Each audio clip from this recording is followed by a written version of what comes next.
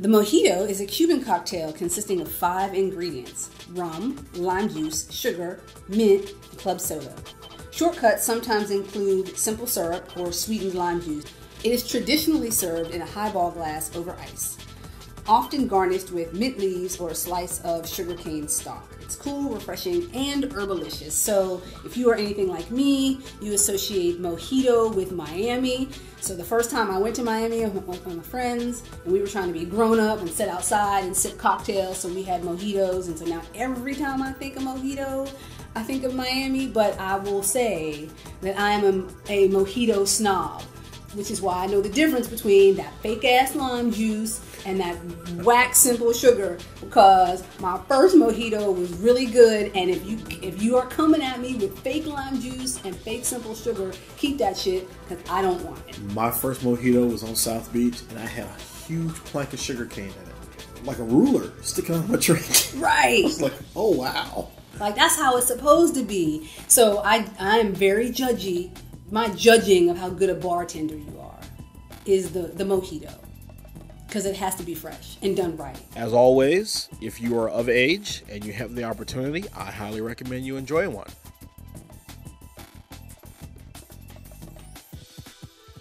Welcome to Cocktails and Crankshafts. I'm May, guest host extraordinaire, and with me, as always, the molten round of melted chocolate, Dr. Nasty, the buffet slayer, the Africanized honeybee, the milk dud. Whoa. Okay. I mean, I'm just saying, I'm trying to gas you up. You got me sounding like a pro wrestler. Hey y'all, it's Car Guy Blog 05, alias the Killer Bee. Okay, so today we're going to talk about your 1 to 18th scale die-cast car collection. Big toys for big boys, or something like that. When did you get started collecting, and why? It was 2007. I was at a racetrack for a historic racing event, and I wanted a souvenir to take home. So I went to the gift shop, and they had a 1/18 scale Porsche RS Spyder from Porsche Design, and I bought it, and thus started a horrible addiction. Kind of like crack, but not really. So how many do you own? As of today, so as of November 20th, 2019, I have 50. And these aren't actually like toys. No, these are precision scale models for static display. They are highly detailed, have small intricate moving parts, real rubber tires, and most of them cost well over $100. Yikes. So what determines what goes into your collection? So are there certain types of cars, brands, price points? Mostly it's about what speaks to me, what the car says to me. Like if it's a historical race car, significant model from my past, should I say. Some of the more iconic cars of the 70s, 80s, and 90s.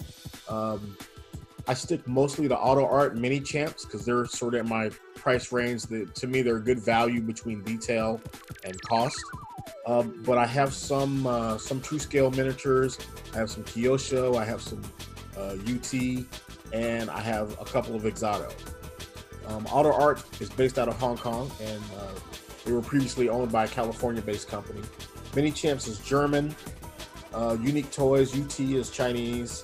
Kyosho is Japanese. Sunstar is Chinese. True Scales is based out of Hong Kong. And Exoto is actually an American company. It's sort of an acronym. It stands for Exclusive Automobiles, Exoto. And they originally made car covers and floor mats and stuff, and sort of got into the precision die-cast models later. So let's look at your collection. Alrighty. Peugeot, what's fancy? Yeah, so we got this Peugeot 905, and this is the Evo 1B. This is a car that the original version, the original 905, was, it appeared in a magazine when I was just finishing high school, starting college, and it hung on my wall as a poster when I was in college, and it's just, it speaks to me. But this version actually won the 24 Hours of Le Mans in 1993. Ooh, that's kind of neat. And now we've got the BMW M1. Yes, the BMW M1, Italian design, German engineering. This was a car that BMW built for Group 5 racing, and the rules changed and they were stuck with these cars, so they designed, they turned them into a single make race series, a BMW Pro Car series, and then later during the 80s they started doing some other racing with them. But this was sort of the genesis of the BMW M cars. This was the first BMW to ever have that M designation. Next up we have the Lancia Stratos. Yes, the Lancia Stratos, sort of this was a purpose-built rally car. It is essentially a grab bag of Fiat Corporation parts bin pieces. It's got a Ferrari engine. It's got it's called a Lancia, but it's got some other Fiat stuff in there with it. And it's shaped like a wedge. It's tiny, and for several years it dominated world rally racing. Well, that's kind of cool. So next up we have the Nissan Skyline. Yep, this is my Nissan fetish. What can I say? This is a sealed body type from Auto Art, so the doors and the hoods don't open. Not my favorite type of car, but I couldn't pass up a Skyline, so I got it. Well, you know, sometimes you gotta have what you gotta have. Exactly. So this is the Ford Sierra Cosworth. The Ford Sierra Cosworth from Auto Art, known, its close cousin in America was the Mercury XR4 Ti, which was not a well-loved car in the 80s, but the Sierra was Ford's sort of fill-in between the Escort, or between the rear-wheel drive Escorts and the modern era. They used it a lot in rally racing and in road racing. It had a 4-cylinder turbocharged Cosworth engine. Pretty good car, actually, but just a little bit behind the times in terms of technology when the Group B stuff came along. Got it. Next we have the Kyosho Fiat 131 Abarth. Yes, this is the 131 Abarth from Kyosho. It is this is actually the car that replaced the Stratos, believe it or not, in terms of Fiat corporate hierarchy. When they retired the Stratos, they brought the 131 in as the new rally car. This is a traditional front engine, rear wheel drive, 4-cylinder. You know, it's your basic 3-box coupe. Could easily be a 4-door sedan, really, but this one is a coupe. Good car. This car in particular won the 1979 Costa Brava Rally. Okay, next up we have an Audi 90 Quattro. Yeah, so this is the this car is basically a silhouette car. This ran in the IMSA GTO category for 1 year, and then it was banned because of the all-wheel drive. Audi took their rally technology and squeezed it into a silhouette car that used, it did use the factory steel roof, which is how it qualified for GTO, but otherwise the car was made out of Kevlar and tube frames and whatnot. And it won 7 out of the 13 races it entered. It did not win the championship or the driver's championship because there were 15 races that season and they skipped 2. And they won 7 of the other 13, so they didn't accrue enough points to win the championship. But in all other respects, they were very dominant. Interesting. Okay, now I'm sure this is not the same Toyota Corolla that I see driving 2 miles an hour down the street, but it's a Toyota Corolla. This is a European only model. This is not a version of the Corolla we got in the United States. And this car was used as Toyota's rally car in the years after they stopped using the Celica.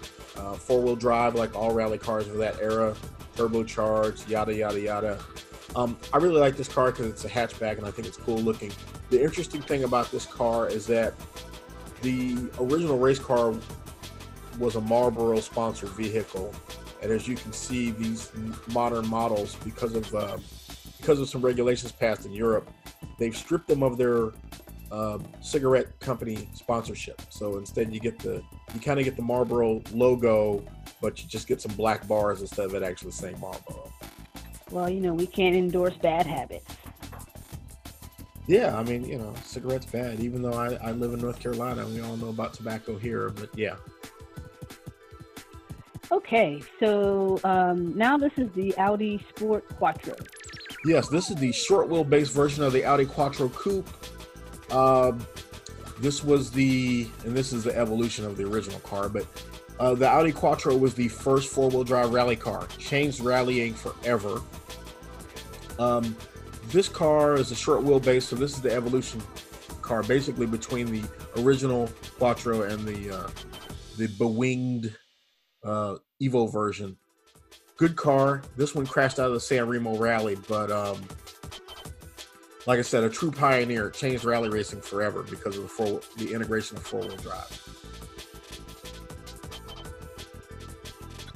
And this is the Renault Alpine A442B.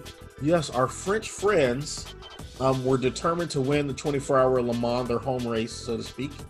And they built this car to do it. Took them a couple of tries, and this is the 442B. The A442 did not win. It came close, and then the 442B did finally win in 1978. This car carries a V6 engine that eventually became the pioneering turbocharged V6 used in Formula One racing, also pioneered by Renault. So, historic car in two senses, really. So this is the Lotus Renault 97T. Yeah, so this is a Lotus chassis with a Renault, with that Renault V6 turbo I was just talking about. This in particular was a Ayrton Senna car. He was a Brazilian Formula One driver who died in a horrific crash. Let's see. This is another car that my version does not have. It's black with gold trim, but it does not contain those magical words "John Player Special" because that's a brand of tobacco. So they changed the logos on these cars with the tobacco ban because mini champs and auto art do originate in the EU. Okay, so this is the Williams Renault FW14. Yep, this is a mini champs car. This is the Williams Renault. FW stands for Frank Williams, who is the owner of the Williams Formula One team. This was the 1991 Nigel Mansell British Grand Prix winner. He won the race. Mr. Senna ran out of fuel and hitched a ride with Mr. Mansell during the parade lap. So the cool down lap after he had won the race. I mean, I'm pretty sure that it's not safe to ride on top of a car like that. This practice was common in the 80s, has completely been banned. Definitely not safe. Pretty sure. But happened occasionally during the 80s. I'm sure. It was a different time. So, the Jaguar XJR9. Yes, ma'am, the Jaguar. Let me stop. Yeah. So the Jaguar XJR9, 7-liter V12, big, nasty, loud. This is actually what they call a presentation car. This was, the car debuted in 1988. So the Castrol team was the sponsor in the United States, and they painted the cars this color. The actual race cars were number 60 and number 61 for the 1988 season. This is an Exoto. This car cost me a lot of money. And the one I bought is damaged, and it still costs a lot of money. But they're out of production, so you take what you get sometimes. I might someday try to find one that isn't damaged, but the damage on this one was such that I could tolerate. It was worth having in my collection. Cool. So this is the Audi R8 LMS.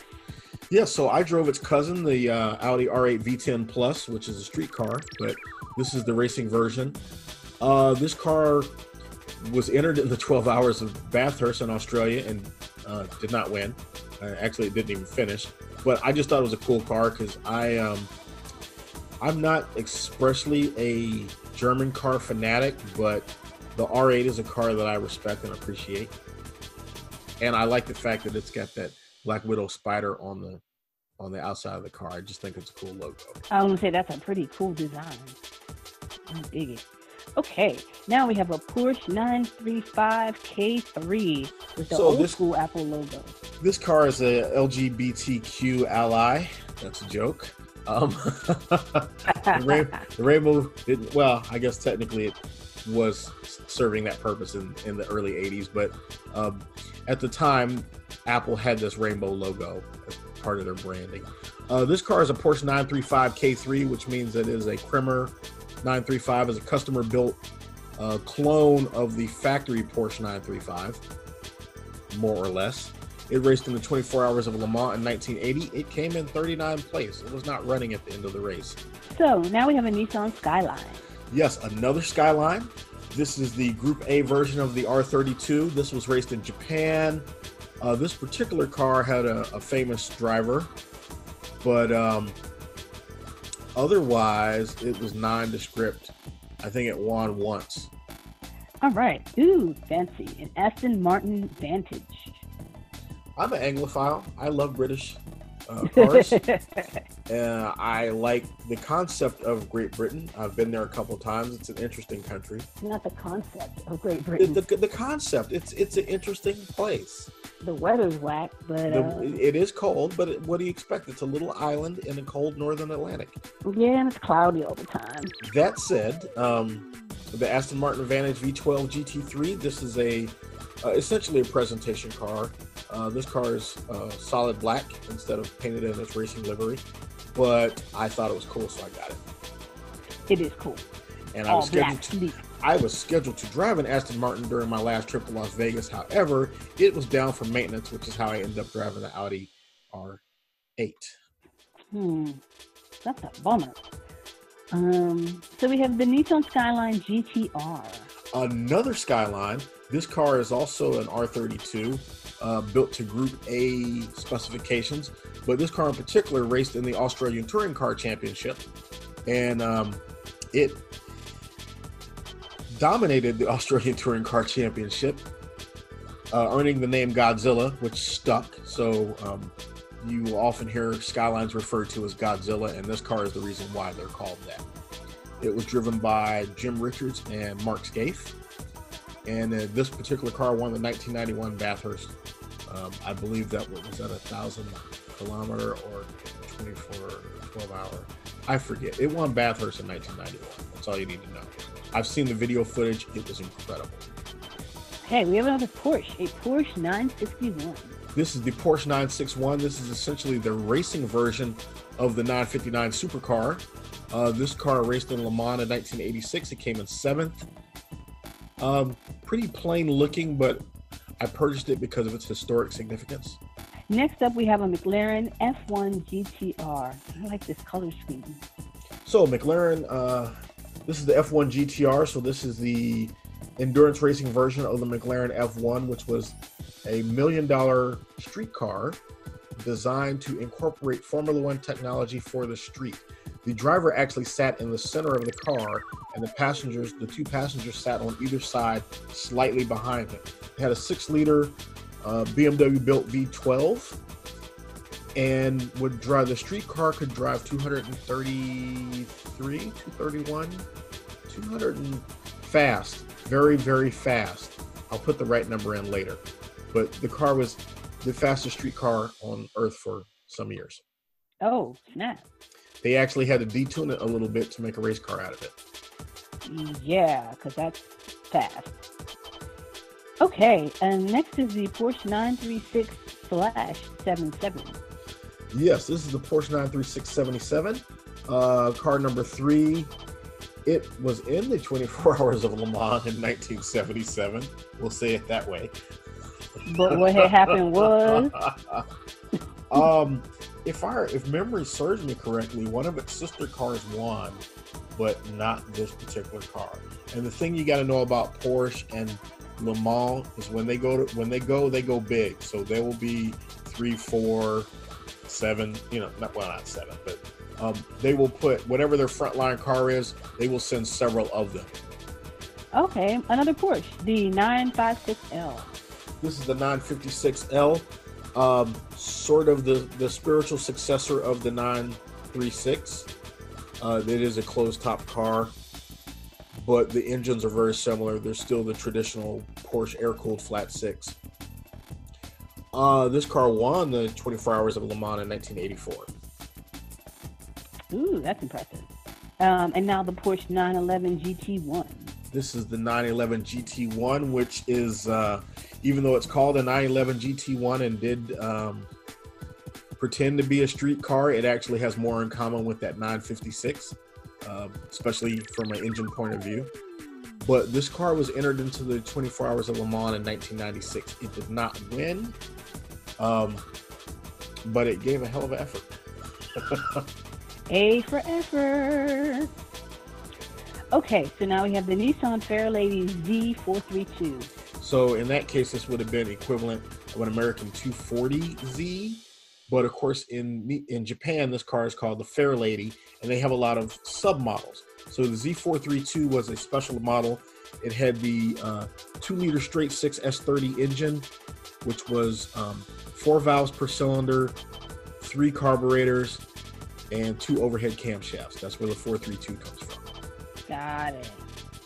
I like that design though. That's neat. It is. I actually owned a 280Z, a 1978 280Z, 5-speed.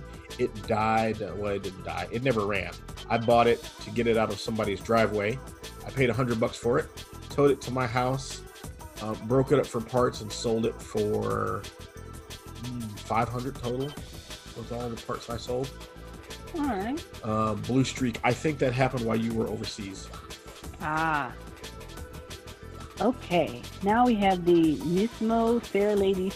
Nismo. So Nismo is Nissan's in-house tuning outfit, sort of like the equivalent of a BMW M or a Mercedes-Benz AMG.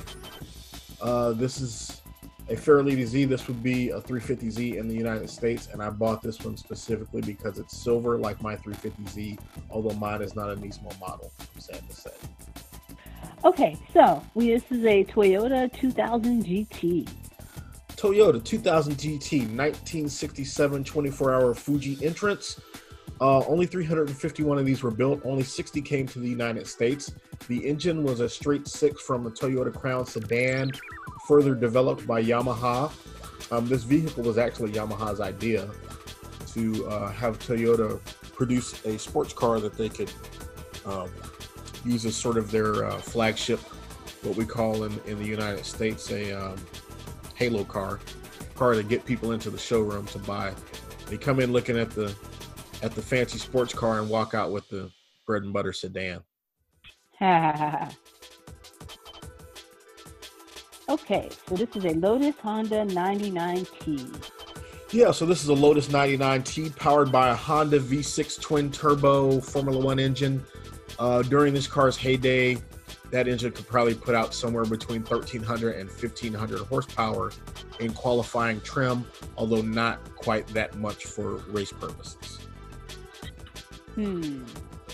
Yeah, they were like grenades with the pin pull. You knew it was going to blow up. It was just a matter of how long. Right. Creepy. Okay, so we have a Subaru Impreza. Yes, this is the Subaru Impreza WRC 1997. This car was driven by the late Colin McRae. He died. Not related to this, though. He died in a helicopter crash in 2007. Okay. He was actually the 1995 World Rally champion, but obviously this was not 1995, and this car was not a world champion. The other thing about this is one of those infamous cars where the tobacco logo was changed. Those should be 3.5s, and depending on which version of the car you get, those will be 3.5s, which represent the 555 tobacco brand. Got it. Used to be a cigarette called State Express 555. That's weird. Okay, so this is a Sauber Mercedes C9. Yep, the Sauber team was based in Switzerland. I'm probably going to get that wrong. They were contracting on behalf of Mercedes to build this lovely, lovely race car with a twin-turbo 5-liter V8, I think. This car was a beast. It won Le Mans in 1989. To me, this was like the ultimate Group C car.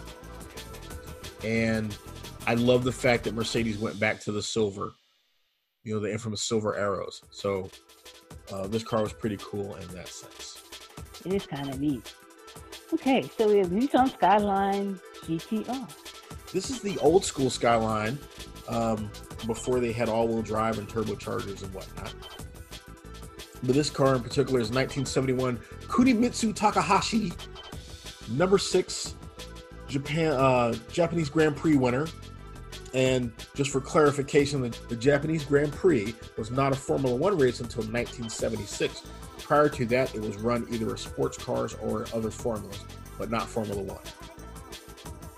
Got that out finally. Jesus. Okay, so this is a Lotus 311.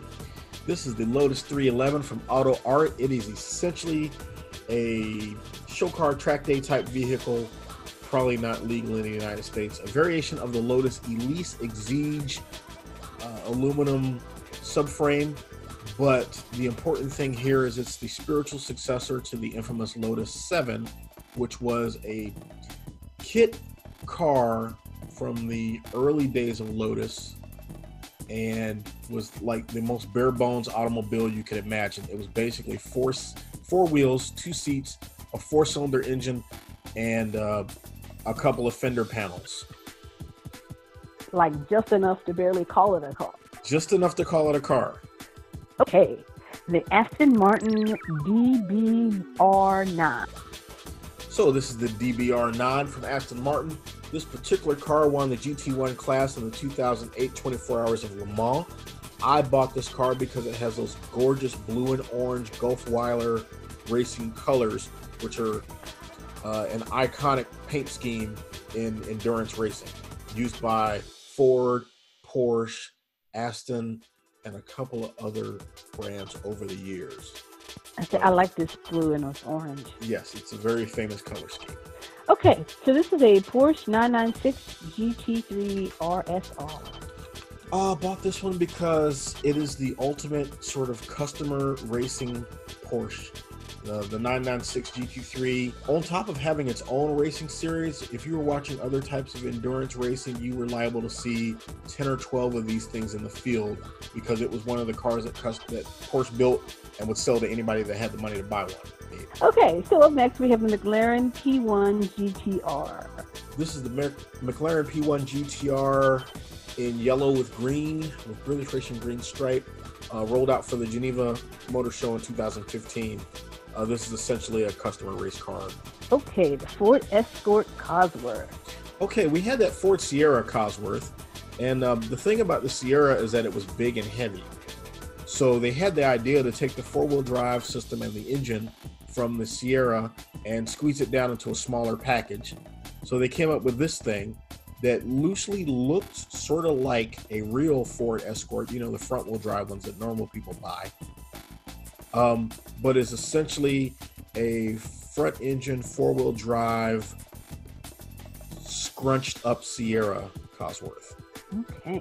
This car won the 1995 1000 Miglia Rally, which was part of the European 1000 Championship. I always wanted one of these. The first time I saw one, it's something about that damn spoiler. I wanted one of these, and I'm not a Ford guy, but the idea of a Cosworth turbocharged 4-wheel drive Ford Escort just appealed to me.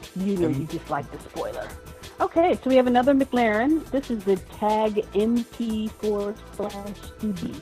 Techniques de avant-garde. So Tag was a Porsche engine. The engines were built by Porsche, and they were branded as Tag. And so it's a McLaren Tag MP4 2B, but really it's Porsche powered. And this is another one of those deals with the twin turbo V6 that was making right upwards near 1,000 or more horsepower at qualifying form, although they didn't turn the boost up quite that high for races. But this car originally said McLaren down the side, or excuse me, Marlboro down the side. Those decals are omitted for this particular version. Got it.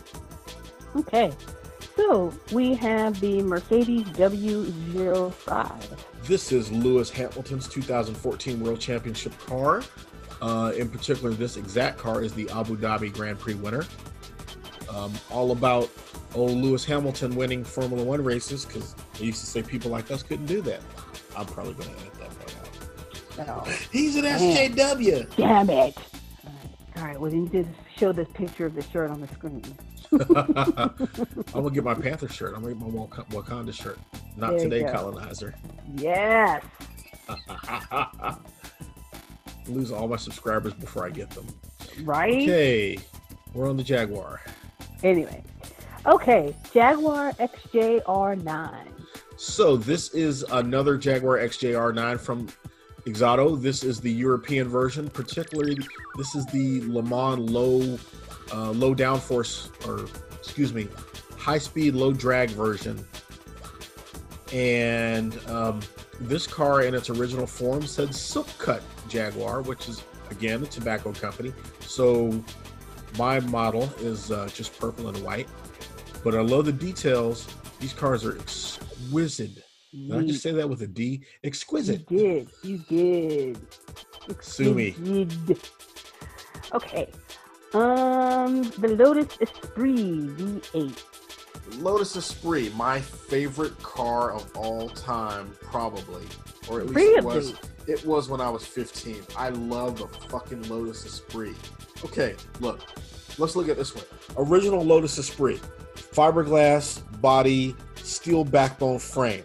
Same frame, or not the same frame, but Lotus did a lot of the chassis development work for the DeLorean DMC-12, which, as we know, is the Back to the Future time machine. Lotus, old man Colin Chapman believed in lightness, so Lotuses tended to be lighter than similar cars. It was a James Bond car. And then they came out with a new, updated version, and it was better looking and had a better turbocharged engine. And all of a sudden, this little 4-cylinder deal was running with the Corvettes and the Ferraris of the world.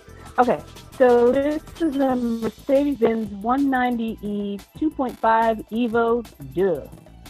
Yeah, so this is this is a race car, but this is the second evolution of the Mercedes-Benz 190E 2.5. So it had a 2.5 liter 4-cylinder engine, and the evolution is all the fender flares and spoilers you see stuck to it. This car was raced in the Macau Grand Prix in 1991. It was the runner-up, actually, and like a lot of other races that use the word Grand Prix in the title, obviously it's not a Formula One race, but in those particular years, the Macau Grand Prix was using the DTM rules, which were essentially like a Group A type car. So it had modifications, but the modifications had to be sold on street legal cars. Okay. This is a Lancia Delta S4. This is the Lancia Delta S4, and the thing that you need to know about the Lancia Delta is that it is a front-wheel drive, 4-passenger hatchback economy car. Oh.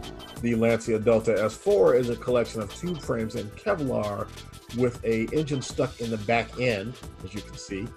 And this particular engine was a 4-cylinder that was turbocharged and supercharged. It was very unique for that. This car was fast in the Group B era. This car was incredibly fast. This is another Mercedes-Benz 190E 2.5 Evo. Duh. This is the street version. As I was saying, all those under certain European racing rules, things are allowed on the race car only if they've been homologated onto a street car. So this is the Mercedes-Benz 190E 2.5 Evolution 2, and as you can see, it's got fender flares and a big old spoiler on the back, even though it's got that plush leather interior. And Mercedes got what they wanted out of them because they dominated DTM racing for several years. And look at that. That car is so cool. It's probably fun to drive. I'm sure it's fun to drive. Okay, this is a McLaren TAG MP4 2C.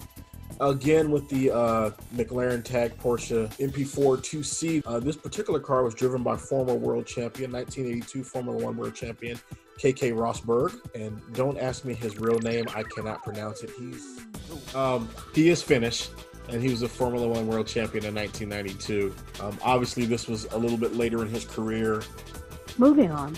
Okay, so now we have a Porsche 959. This is the Porsche 959 from Mini Champs. The 959 was not certified for United States use. This car was designed for Group B, which Group B was an interesting set of rules. They had a rally version, but there was also going to be a road racing version of Group B, and then they pulled that back. So the 959 ended up being designed for a racing series that never happened. Oh, this is fun. A Nissan Z. This is the Nissan 350Z in chrome silver because I own a Nissan 350Z in chrome silver. So I added this to my collection just so I would officially have the same car that is parked in my garage. Or actually, it's in my driveway. I treat it that. Womp womp. Womp womp. Okay, this is a Porsche 911 GT3 RS. Okay, this is the Mini Champs Porsche 911 GT3 RS. It is purple. I forget what this exact color is called. I call it Purple Source Rex. But I bought this car because purple. I drove this car. I drove the hell out of this car in Las Vegas not too long ago. And that video will be available. There will be a whole episode about that. Ooh, I love the color. I like that color. Barney purple. Okay, this is another Porsche 911. This is a GT1. Okay, this is the GT1. This is the I actually own two of these. This is the 1997 version, and they are slightly different. The headlights, some cosmetic things changed from 1996 to 1997, but obviously this is a different race car as well.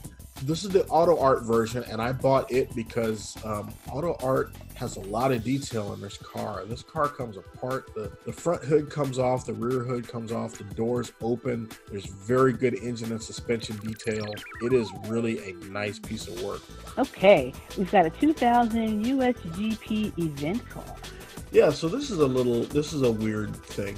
This is sort of a generic Formula One car that was sold for the 2000 United States Grand Prix at the Indianapolis Motor Speedway. So this is strictly built as a souvenir to be sold at the racetrack, and there are a couple of versions of it. I have this one, which I call this one Stars and Stripes, because you see it has pretty much the flag motif. Yeah. And then I also have this one, which I call Stars and Stripes Forever. As you can see, it's also spangly. But there's a third one that is similar to this one, but it's gold with stars on it. I don't have that one. I'm debating whether or not I want to get it. Last but certainly not least, we have a Porsche 911 GT3 RS. This is Purple Source Rex again. This is the Auto Art version, and I got the Auto Art version because I like it a little bit better than the Mini Champs version. Differences in quality are actually fairly minor between the two brands, but the Auto Art car featured a couple of more things that I liked a little bit better in terms of the detail. But I'm going to keep both of them because, again, I drove Purple Source Rex, and there are only a handful of cars in my collection that I can say, yeah, I drove that one. And this is one of them. All right, so that was the last car. My goodness, that's quite the collection. If I didn't know you, I'd say you had a problem or a habit. I like to think of them as investments, but I also used to collect spoons, and then I collect shot glasses, and then I collected vodka bottles, and I still have that enormous Hot Wheels collection. So it could be that I do have a problem, but it's better than me being a drunk. Very true. And it's better than the taking up space of the keychain collection I used to have. Yeah, so I got rid of furniture, but I'm keeping the cars.